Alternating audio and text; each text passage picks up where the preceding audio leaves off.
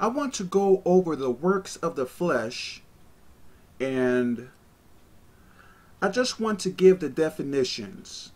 So if you go to Galatians chapter 5, verses 19 through 21, you are going to see what I am talking about. So the first word is adultery, which is voluntary sexual intercourse between a married person and a person who is not his or her spouse. Number 2, fornication, sexual intercourse between people not married to each other. Number 3, uncleanness, morally impure, evil, vile, unclean thoughts. 4. So uncleanness can be unclean thoughts as well. Number 4, lasciviousness, of a person, manner, or gesture, feeling or revealing an overt and often offensive sexual desire. Number 5, idolatry, extreme admiration, love, or reverence for something or someone.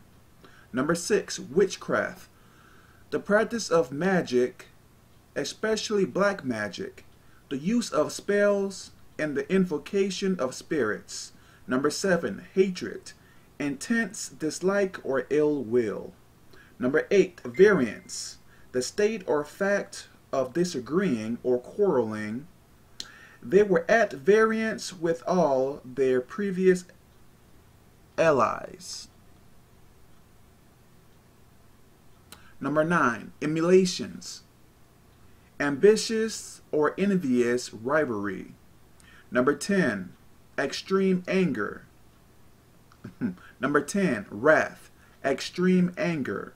Number 11, strife, angry or bitter disagreement over fundamental issues, conflict. Number 12, seditions, conduct or speech inciting people to rebel against the authority of a state or monarch. Number 13, heresies, belief or opinion contrary to orthodox religious, especially Christian, doctrine.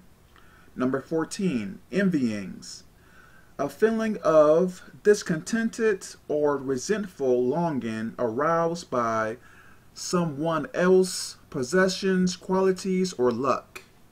Okay, let's go down. Number 15, murders, the unlawful, premeditated killing of one human being by another. Number 16, drunkenness, affected by alcohol to the extent of losing control of one's faculties or behavior. Number 17, revelings, enjoy oneself in a lively and noisy way, especially with drinking and dancing. A night of drunken reveling. So this is the works of the flesh definitions. So you can go to Galatians 5:19 through 21. God bless.